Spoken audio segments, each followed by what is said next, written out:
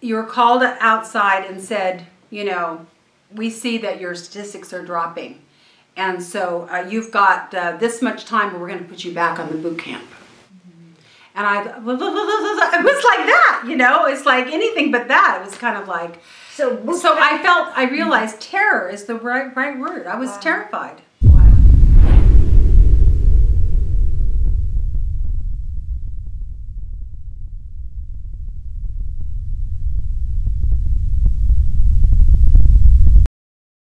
I was terrified during this whole experience, because anything else that had happened to me in the Sea Org, I had some understanding of it. There was something I could refer to. I could see how it was going to turn out. I knew what was going to happen.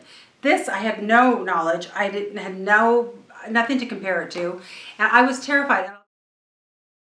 Couldn't see your children. Right. Even if they were 5 or 7 years old. Right. Not allowed to visit for even an hour. So I took them with me, and I fled to a motel nearby, actually. And I was fortunate that nobody found me.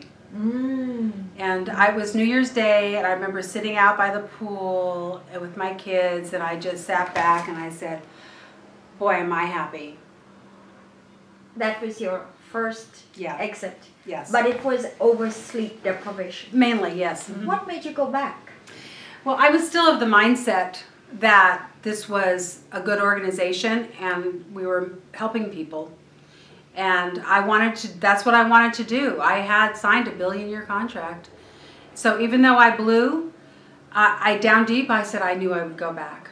So I went back after 2 weeks. And how much longer did you stay this time before you fled? Until 2008. Whoa.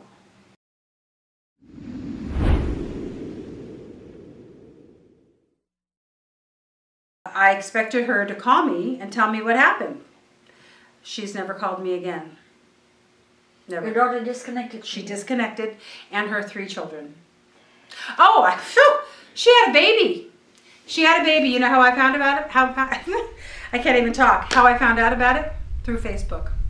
That's how I found out about my latest grandchild.